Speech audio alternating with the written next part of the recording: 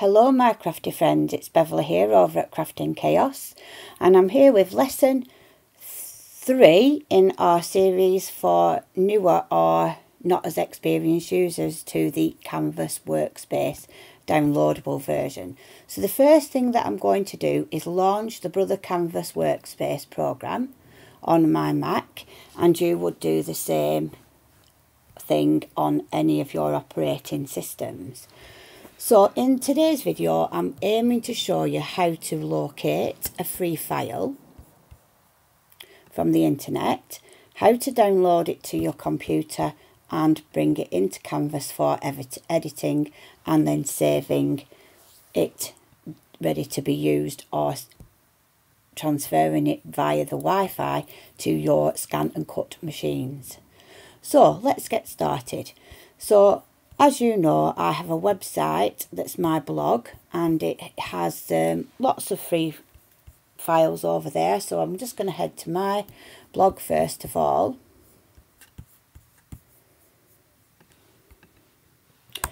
So Beverly, let's have a new page. Beverly 10 Blogspot. So I've just typed in Beverly, BEVERLEIGH 10 Blogspot, and this is where you can see all of the files that are on my blog. So if we look, there's also some personal things on there, so you can either choose to read them, have a look at my pictures as you wish. And then you can see in each of the months what you can find there. So the 6 days, there must be the 12 days of Christmas on that bit. So if we're looking to say October, that's when I did my first sort of soiree into, and then we've got all the Halloween ones and so on. So we're just going to pick one, a random one to download, and I think I'll go for the baby bottle file. So once you've picked what you want to download, so on this you can see it makes a card, or you've got several embellishments that you could use plus some words, and that's the file. Okay, so now if we go back we can see, oops, I've gone to Halloween again, close, just close that. And it tells you on my blog, there's always a link to how you can make the file yourself on my YouTube channel. And also you can download the file either as an FCM or SVG. So this file that can actually be used for other users that can have machines that, as long as they can read SVG files. But because we're using Brother, I'm going to download the generic FCM file. And you would do that by clicking on the here, which will take you across to a place where you can download for free. So click download, and that will download. It puts it straight into my download folder, and it may well download to yours, or you may need to say where you wish for it to download. And if it does ask that option, I suggest you choose desktop, then it's easy to find. So that's all we need from the internet for now. So what I need to do now is go back to Canvas, and I'm going to go on the SVG icon on the side here, because I want to import an image from my hard drive, if you will. The one that I've just downloaded in downloads will be at the top because it's the newest file. So I can click on that and open it. Okay, now it may well be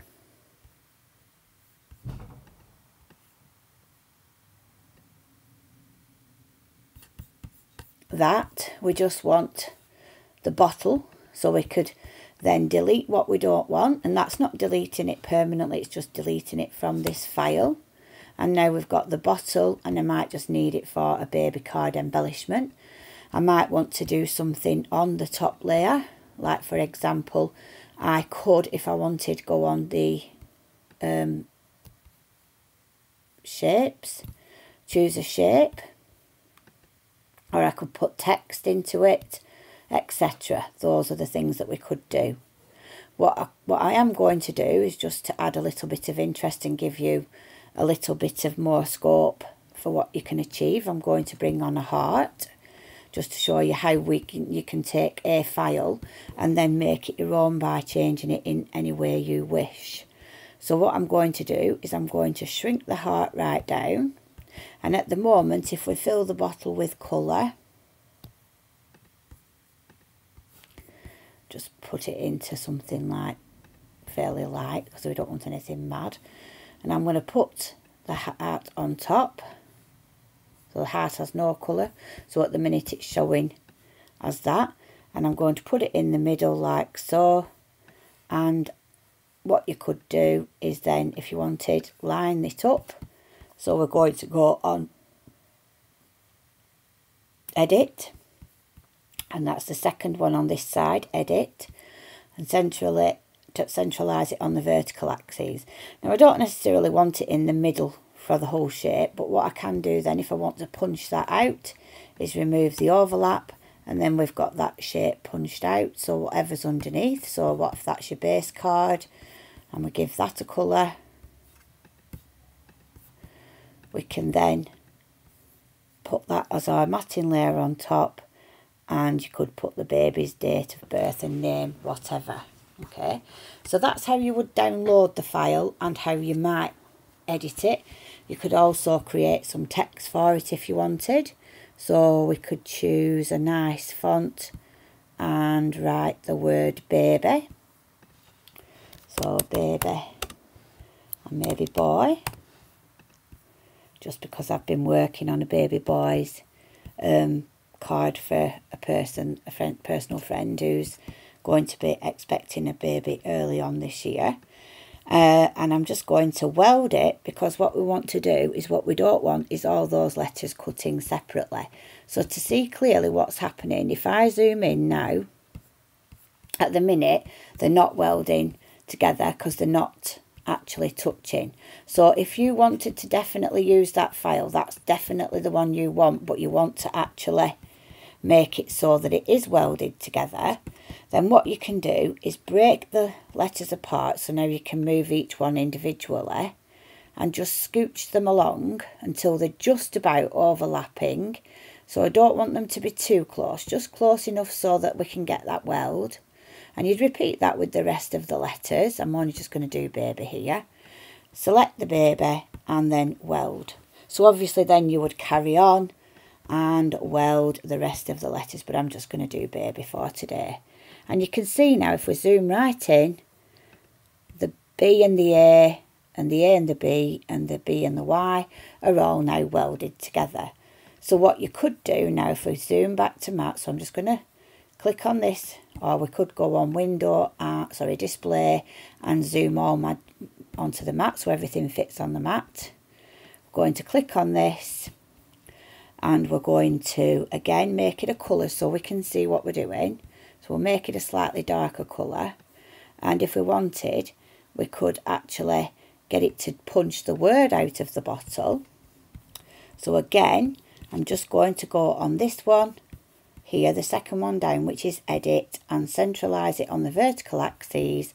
And whilst everything's selected, I'm just going to double check that that one is on top, the baby file, because I have a feeling, oh yes, it is on top.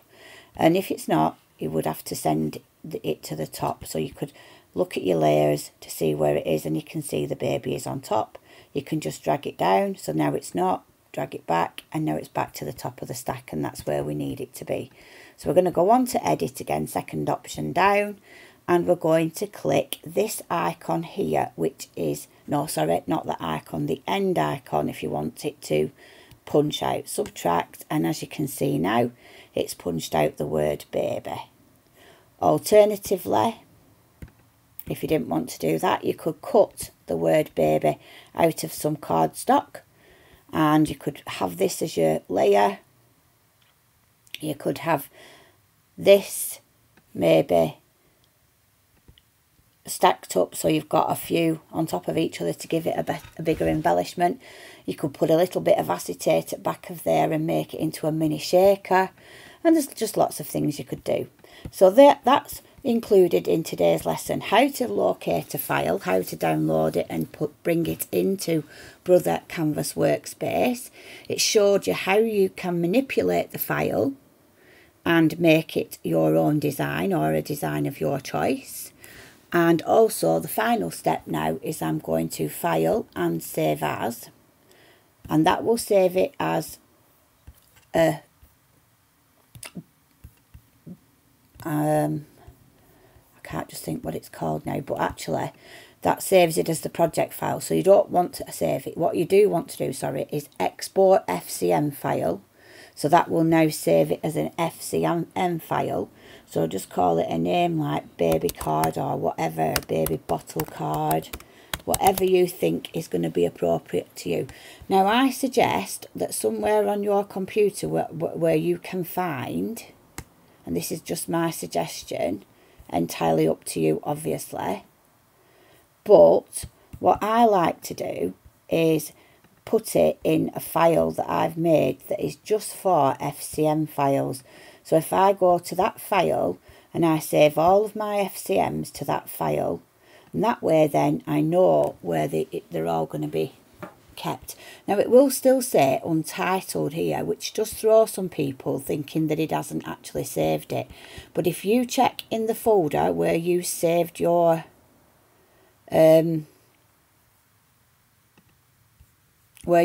saved your work, if you will, when I go into my FCM file now in BevStocks, just give me a second, and if we arrange them by date, I can see that the baby bottle card FCM is there. So although it's not actually showing up as, if I go to save, it creates a CWPRJ file like this ending here, and that you can't open on your scan and cut. You do need it to be an FCM or an FCG, and I think that this stands for a Canvas Workspace Project file. So if I saved it as that, I could open it in Canvas Workspace on my computer, but I can't really do anything else with it. I do need to export it as an FCM. So you choose this file save as, sorry, I'm on the file save as, and then you choose export to FCM, and then it will export it. Now this one again can be a little bit confusing because before it was just click download when it was on the internet. If you want to send that from your computer screen, from your computer as is from Canvas Workspace, directly to your machine, you'd click on transfer file, FCM file via the internet, and then it comes up with your choices. And it says the registered machine is now ready to download the transferred file from the internet. So that's telling me now that this file has been sent across to my brother's scan and cut machine, and it's there ready for me to actually go on and cut or do whatever, draw, whatever I want to do. Okay, so that's it for now. I hope you've enjoyed this lesson 3. We will be coming back with some more. If there is anything that you would like me to cover in these lessons for newer users, please leave comments below in the comments box underneath the video. If you have enjoyed it, please like, share and subscribe, and tell your friends where to find me. And if I can, and I can answer your queries or help you out in any way on something that you want clarifying on the software, then I will do my best to get a video that includes that as well. So I'll make a note of the things that people want to see and try to include them in my videos. So I hope that's helpful. As always, you can always head over to my blog, Beverly 10 Blogspot, Crafty Chaos's Blogspot, all of those sort of, just remember that the spelling for Beverly is a bit different. Anyway, I hope you've enjoyed it, and we'll see you soon. Thanks and goodbye.